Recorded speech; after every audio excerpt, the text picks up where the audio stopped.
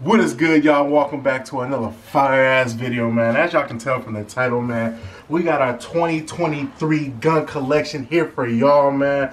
And honestly, man, I'm thinking my gun collection is a little bit better than Zae's, to be honest with y'all.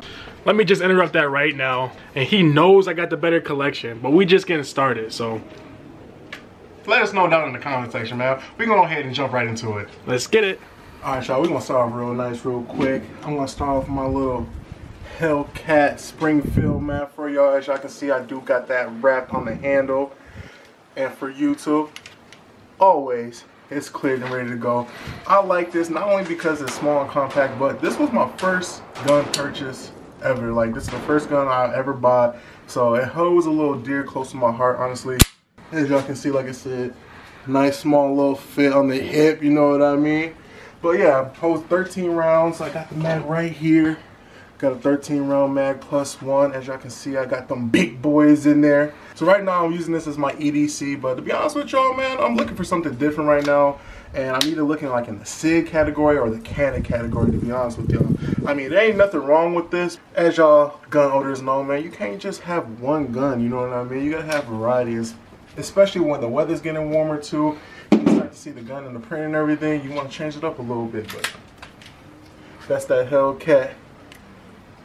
Alright, y'all, let's jump right into my EDC. I like this because it's a compact firearm. Smith & Wesson MP Shield. You know, I got that peanut butter grip.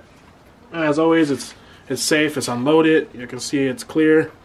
You can see the detail and the cuts on the firearm. It kind of has that grip feel when you get it. Then when you throw the mag in there, it adds that extra hold there. I'm not gonna let the action go forward, but you can see that my pinky ain't falling off. I like this gun again for a number of reasons. The look of it, also that safety there. I can keep one in the chamber. I know it's not gonna go off. All right, next up for my gun collection, we got the Beretta APX A1, 4.5 inch barrel, I think it is. Don't quote me on that. I believe it's like 4.5 inches. But as you guys can see, empty. Ain't nothing in there. And y'all can tell too, I do got a little tactical light on there, and it does have a green dot on there as well. Super cheap, man. I got this on Amazon for like 50 bucks. But anyway, I bought this as my second gun. I wanted something for like a home defense, and I was kind of drawn to the Beretta APX. Main reason for that was because it does hold 17 rounds plus one. Not only that, it is capable of MOS sights, and obviously it has the tactical rails right there for my light or B. Honestly, the whole gun itself is not too bad. The trigger at first did feel a little weird, and it still kind of does feel weird when you dry fire it. But honestly, when you take it to the range and you shoot it, and Zae can contest to it, it shoots pretty damn nice to be 100 with y'all. It does shoot really pretty nice. But yeah, this is my APX, or my Beretta APX A1, man. Nothing too fancy about it, but got a little tactical with it, though. Next thing I'm going to get into was another EDC. It's not mine, but it's my fiance's. It's that Springfield XDS. It's a compact size. I believe it's around the same number of rounds in the mag here. It's got 8 plus 1. She doesn't carry one hot, which I'm telling her she should, because there's really no point in carrying a gun if you ain't got one hot, right? Facts. Again, I like this gun for many reasons. One, that it's smooth. It is a little snappy, I'm not gonna lie. And for her, that's not a good thing, but it's smooth, man. Look at this gun. Look at it. Just the way it looks. It's got that red front post. I don't know but something about red front posts on guns, I like it. It just, the accent of the red with the black, it's smooth. It look nice. It's got that rear grip safety, that trigger safety. So it's a couple different mechanisms to make sure that you don't fire that weapon. That's even why I'm pushing hard for it to carry one in the chamber, just because that's the safest thing. You never know when you're going to need a firearm. That's why you always got to stay safe and stay strapped, baby. But yeah, that's that Springfield XDS. Alright, y'all, up next is probably one of my most favorite guns. If y'all haven't already, I posted like 2 weeks ago where I bought my first Glock. There she blows. Glock 45 Gen 5, y'all. As y'all can see, it is cleared, nothing in the chamber. And if you did peep my last video, y'all may have saw that I had the Tidney trigger on there. and also had Army Glow sights on there, which this Glock 45 does not. Some things happened, long story short, got rid of the Tinny trigger and went back to the Glock trigger itself, shaved it down a little bit so it does hit or pull a little bit smoother than the regular stock Glock 45. Not only that, as you guys can see, I do have night sights on them as well. But yeah, man, I was super excited getting this gun. My brother owns a few Glocks, and I just know Glocks in general are really popular with people, and the Glock 45 was the next best thing, I guess I can say, to the Glock 19X that I really wanted. And honestly, the only reason I wanted the Glock 19X is because of that peanut butter color, no jelly. I'm telling y'all, man, that color is, it's almost worth the $600, no cap. But for my first Glock, I had to go with the Glock 45, and probably for my next purchase will be the Glock 19X, honestly, just because of the color of it. But that's the Glock 45. My brother mentioned himself, but you know, I'm part of the Glock boy JBs, you feel me? And of course I had to snag that 19, man. Glocks just look so neat, so detailed. I mean, they're a basic gun, a lot of people say, but they're easy to shoot. They're very reliant. Again, it's that Glock 19 Gen 4. Nothing, doesn't have the MOS cutout sight. It does have stock sights on it. Don't come at me on the comments, man. This is one of my first guns I purchased. I really didn't do much to it because obviously I jumped into a lot of different guns, a different EDC and things like that. I'm still yet to trick this thing out. That's coming. From that Glock 19, your boy had to grab that Glock 22. If y'all don't know what that Glock 22 is chambered in, man, you know now. It's that 40 cal, baby. Them big boys. It's that big boy. You see them big boys? We need that for them big boys. Glock 22, sorry, 45. I only even got one of those, but it's got the night sights on it. It's cleared. Fun fact: it is one of my old duty weapons. We used to carry the 40. Now we went to the 17. We'll show that next. But that Glock 40, man, it's near and dear to me. It's got the finger cutouts. It's very smooth. Again, this thing's been shot a lot. It kicks. I loved it when I had it as a duty weapon, but we'll get into that 17. And now for this next one, y'all, man. Y'all better hold tight, because this one might get y'all off y'all chairs and onto your feet, because it's fully dressed, man. We got that Glock 17 fully dressed with the Trijicon Armor, the TLR1 HL Streamlight, the suppressor height sights, night sights. Oh, this baby is fully dressed, and it just gets me geeked when I hold it because it feels so good in your hand. It is clear. Again, everything on this Glock, besides the suppressor height sights, is mine. I bought it, but this is what I currently carry on duty. If y'all missed it in the description, I am a law enforcement officer.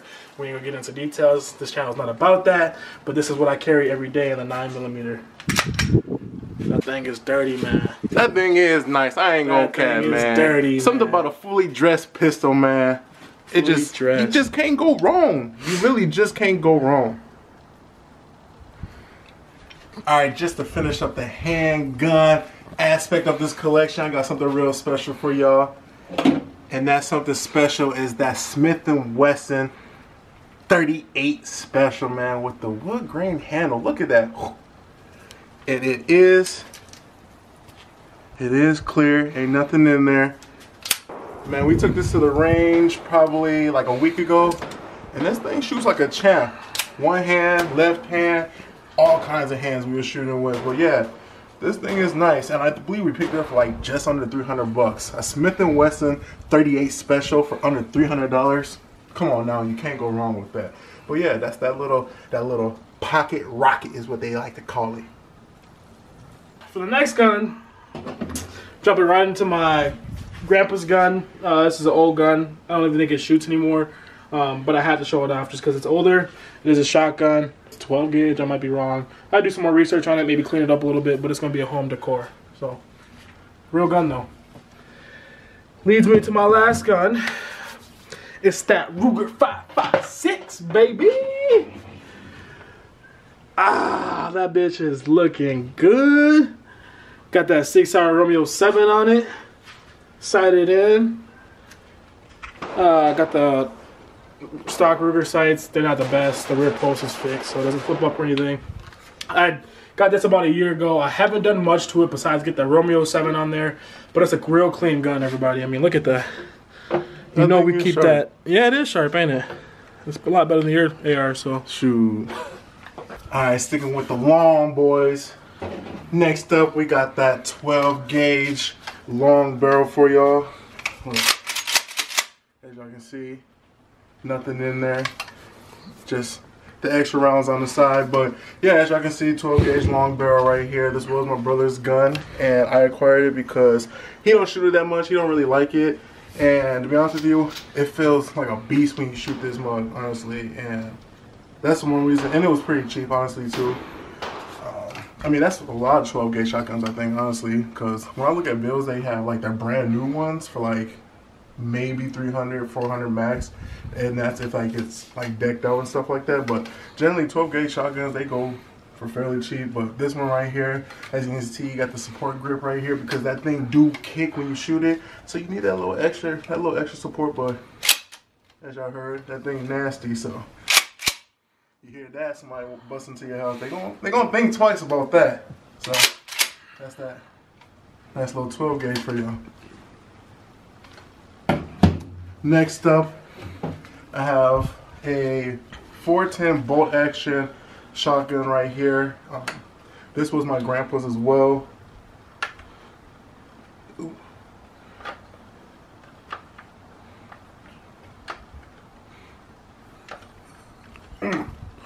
That thing's stuck on there.